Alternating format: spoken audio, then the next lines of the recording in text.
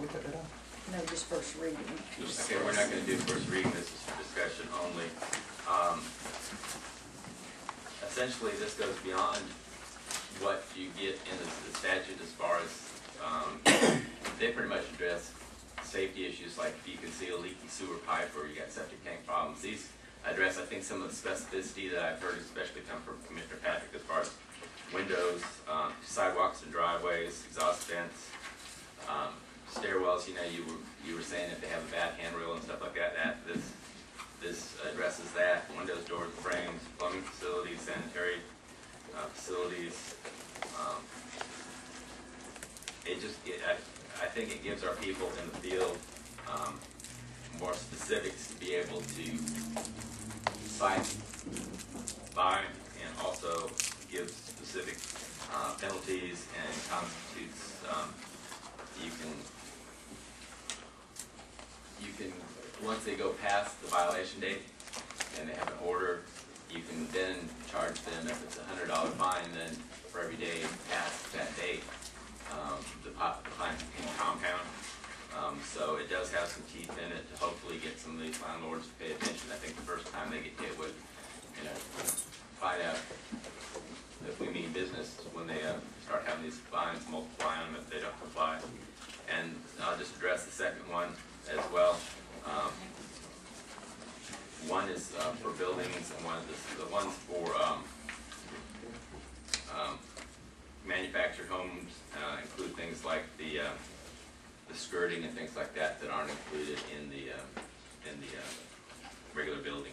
Mr. So Chairman, the first one on our thing is really for regular houses, and then the other is for manufactured home. Is that kind of Correct. what that is? Yes, ma'am. Okay, habitable buildings. Okay. Actually, Mr. Patrick, I think the first will apply to both modular and it would apply to any houses. Okay. Both categories of housing, where the second would only apply to modular. Okay. Mr. Chairman, I have a question that's probably more for the attorney, but it's essentially, I thought planning and zoning was supposed to be reviewing these things and doing public hearings on it before they came to us. If it is a part of your zoning ordinance, they're required to. They're not required to if it's not a part of your zoning ordinance. Okay. And I don't think. This is an amendment of the land development code. Isn't that part of planning and zoning? This can be so. I believe I might suggest that it be put somewhere else in the code. Right. It's really not a planning and zoning function as such, unless you just want to give them a review. I think we can find a better place to put it in under code, under health and safety.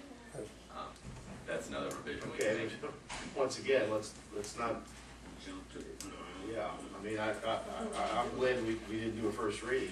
Right. Yeah. I mean, I just hadn't had a chance to look at it. I don't think anybody else did either. Well, I looked at it and I actually sent an email to the county manager on this, because I don't think this, if it's in planning and zoning, if it's in land development, so. Yeah, it's not. It really shouldn't be in land development. Okay.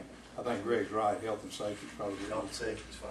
Okay. And this was to get it ready to come before you, but I wanted review and criticism, comments, additions, deletions before we went on to second reading, obviously, but we'll go for further revisions before we bring it back.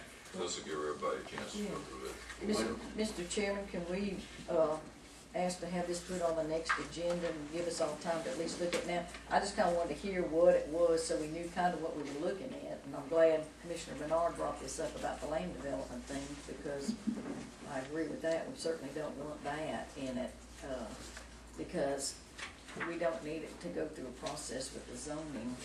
It doesn't have anything to do with zoning, really. It has to do with housing. Generically, is this what the board was driving at, though? No. Something that we can go, I mean, just like y'all have seen those pictures that I've sent you on the, that one house. I mean, it's obvious it doesn't have all its windows. I mean, it's just everything else about it. It really helps your process by having these, because right now you've got to file and prove a nuisance claim, essentially. Commissioner Patrick, did you want that to go forward as first reading? No. On the next agenda, if we can put it as first reading. I don't want this to be first reading, because we don't know. Right. We haven't read it really. Well, I think the next meeting, there needs to be more of a general discussion after we review it, because there may be some changes. Do we have to declare it first reading then? Not necessarily, you do it whenever you decide to. I thought that's what first reading was, is that we first read it and then changed it, and then the next time we looked at public. My understanding is we wanted this fast tracked, so Yeah, I was we on the don't need to fast keep track. delaying it. Okay. You'll take care of that, Mr. County. Any further discussion on that matter? Yeah, if you could, have Sharon put it up on the website so the public can look at it as well. Because the public's gonna, we're going to have a hearing on it. I think that's an excellent idea. I think so too. Rather than wait on her to return, we